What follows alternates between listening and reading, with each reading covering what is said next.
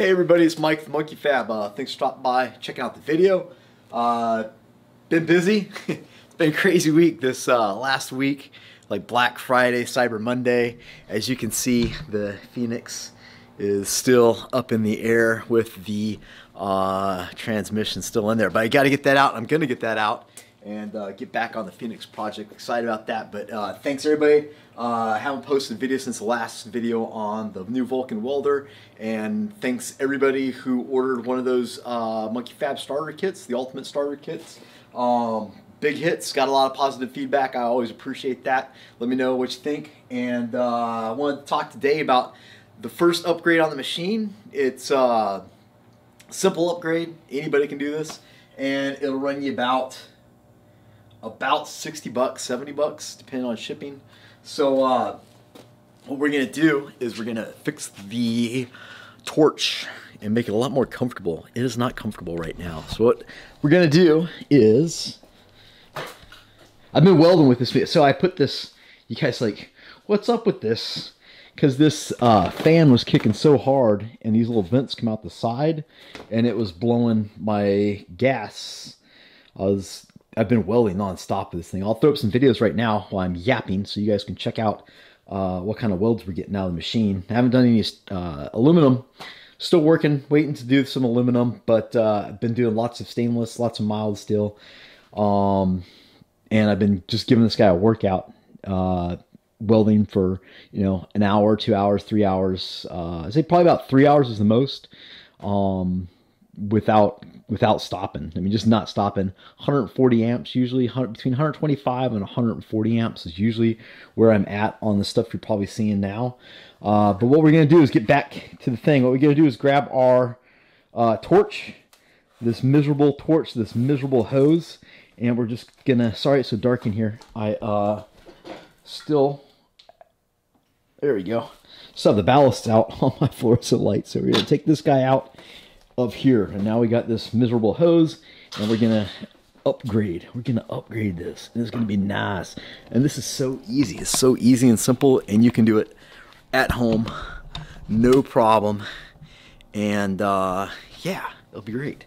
So this hose and this torch is, TIG welding is all about articulation, you know, eye-hand coordination, articulation, and it's real important to be able to control this torch very finely. And the better you can do that, generally the better looking welds and the better welds you're going to have. You just have more consistent looking welds. And this thing is not conducive. I don't know if you can see this, but yeah, let's do this. I'll just try to turn this hose around, and you'll see, like, it's just really thick, and you know, it's like rubber hose. It doesn't bend well or easily. It doesn't bend easily. Yeah. So to upgrade this, I got a Superflex hose. And the other thing I don't like is it's not bad. These torches, the things you saw me when I put up the post pictures of the stuff that I welded was with this torch. It's not a flexible head torch. I like flexible head torches just because it's just easier, and you can kind of cheat a little bit. So I got our Superflex hose, which is really flexy, and you get that from usaweld.com. It's either USA Weld. I'm pretty sure it's usaweld.com or usawelds.com, but Google it, you'll find it. And if you click on the drop-down menu, go to, I want to say it's TIG welding or TIG torches, and then go to Harbor Freight, and that'll take you to where you need to be. What you want to do, there's a few different options there, but what you want to do is just get the one, it's a plain hose, and it's just got these little nubs on the bottom, right now, and that's what you're gonna want, and it's the cheapest. So their 12-foot hose is, I think it's like 50 bucks plus shipping. You can get a 25-foot hose. Make sure you get it for whatever torch you get. That's important too. So we got it for an air-cooled torch, the number 17 and the number 9. It'll fit either. So like I say, you can get a 25-foot, you can get a, or you can get the 12-foot, but remember you're limited also by your ground and your foot pedal. It seems like you have a lot of foot pedal. So, I mean, maybe you want to upgrade your ground, get 25 foot, and it's nice to be able to move across the shop without having to move your machine and everything and reach things. Longer leads are always good if you got the ground and the foot pedal to go along with it. So, what we're going to do is and then I got torches. So, my deal is I just get torches on eBay. I got this guy here to kind of show you the difference. They are cheap. So I got this number 9 flex head on eBay for 10 bucks, and I got 2 of them. So what I do is I get usually 2 or 3 or 4 or 5, whatever at a time, and when they break, I just throw them away, because all this is just a copper tube, and that's what flex is the copper tube.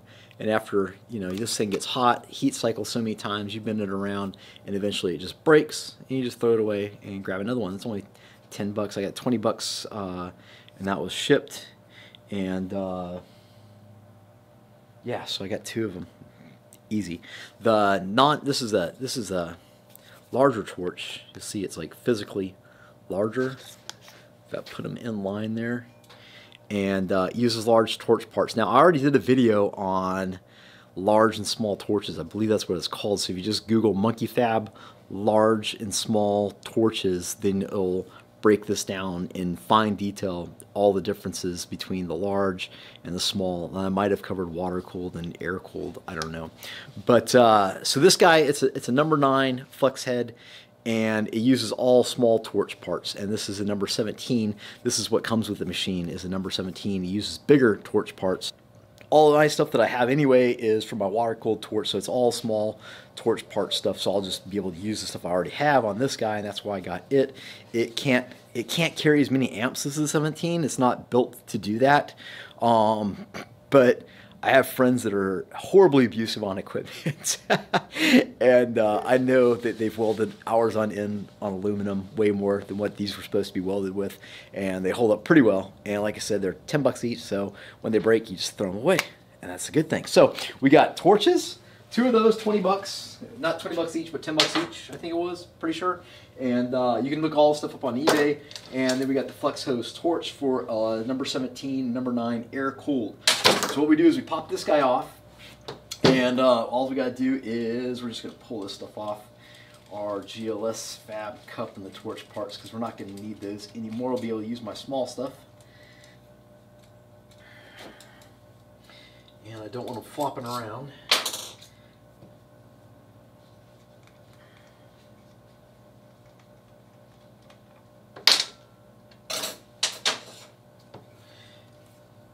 And what you'll see is this has 2 ends as well, and it's exactly like the line we're going to replace it with. However, on the torch, it's got this shrink wrap stuff, and you know, I don't know why they did that, but they did that. They actually did it on both sides, I do believe. Put this in here. So what I'm going to do is I'm just going to throw this guy in the vise. And I'm just going to kind of catch it. I have these little aluminum plates in here so it doesn't like mar up stuff. And I just need it to catch it a little bit so I can pull this cover off. Yeah, so all it's going to do is just pop this off. It is, whoop, I'm clumsy, 7/16. Yeah, 7/16. So we're just going to, whoop, good Lord, man. So, just unscrew that from that, and if you want to reuse that torch, you'd take it off. You'd have to get rid of that shrink wrap on there, and we're gonna pull that cover off. But what I'm gonna do, since I already got the torch that I'm going to use, I'm not going to use this torch at all, is I'm just going to put this in the box that it came with the shrink wrap on it, looking all brand new, and if it ever breaks, I'll throw it in the box and take it back and exchange it for new stuff. So, with this stuff is, remember I showed you my little demo, you'll see this stuff is just, it's super flex. That's why they call it super flex hose. And it's just a pleasure after dealing with that thing to use this. And what you're gonna do is just, you know, same thing, opposite of what you did, and put this guy on. No need for Teflon tape. Just throw it in the vise.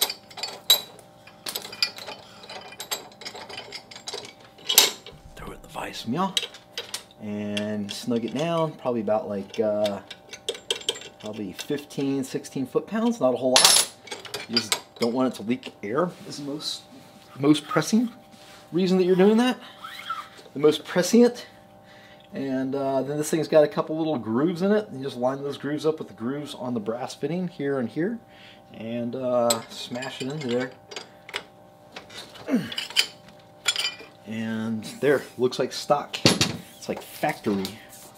And then on the other side, we're just going to put our torch on, and just take the handle, you just slide it over, and then this guy goes on, yeah, like that. And you fit in the vise. Yeah, that'll work. Just snug it down, same thing, probably about 15 foot-pounds. You don't have to kill it. Just put it on there. Put your handle back on, and there you go. Look at that. Just bloop. It's so good, man. It's so much easier to use. You can just get in there and just point that thing at the flex head. Now you can kind of cheat if you have to. What I try to do is not cheat too much. The more you bend these, the more extreme bend them, the quicker they break. So if you just give them a little tweak, then that usually helps them last just a little bit longer. And yeah, so we're done here, and all that stuff is just leftovers. Like I said, I'm just gonna throw it in the box. So we'll take you next door in my dark little welding room. And show you how we hook this back up. So this guy right here just goes in, a little dilly up, key up, and just give it a kind of like a quarter turn and maybe like 10 foot-pounds of torque. You don't want to gorilla grip this guy and rip it out of there, because you will destroy it. It's just pretty easy to do so. Now I got this guy. Oh yeah, oh yeah. And I can put on my little torch parts now, which are much smaller than the large torch parts. And just screw these guys on, right now. And here, uh-oh, I need to call it. There it is. That'll do.